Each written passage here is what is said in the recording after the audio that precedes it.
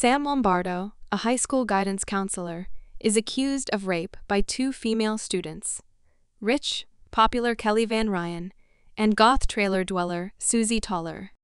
Prior to this, Sam offers Kelly a ride home, during which they listen to Third Eye Blind and Smash Mouth on the car music.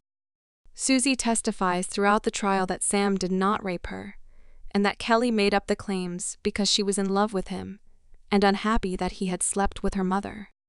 Kelly and her entire family are humiliated by the trial, and Sam obtains a $8.5 million settlement, which he uses to retire peacefully. It is then revealed that Sam, Kelly, and Susie planned the scandal in order to steal the money from the trial.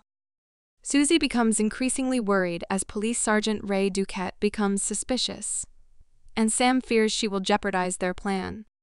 Sam and Kelly take her to the beach after she had an affair with Susie, where Sam murders Susie with a wine bottle. Police discover Susie's blood and teeth along the ocean during their investigation into her disappearance.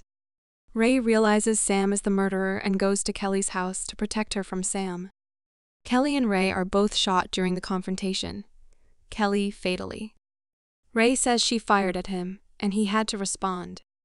Ray is fired from the police department as a result of the incident, while Sam spends time at a tropical resort. Sam goes to his room and finds Ray inside. Ray and Sam had been working together the entire time.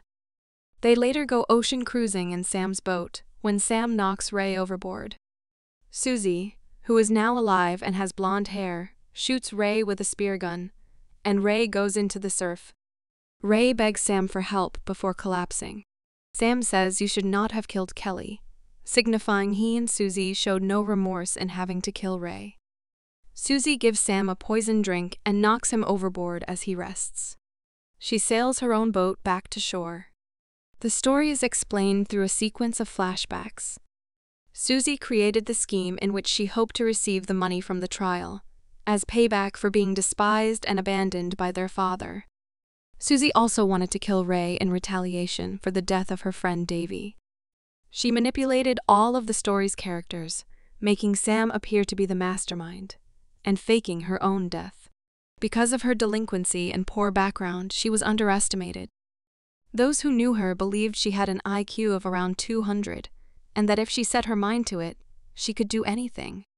As for Kelly's death, Ray shot Kelly first, then put a gun in her hand and made it appear as if she had shot at him. Thanks for watching.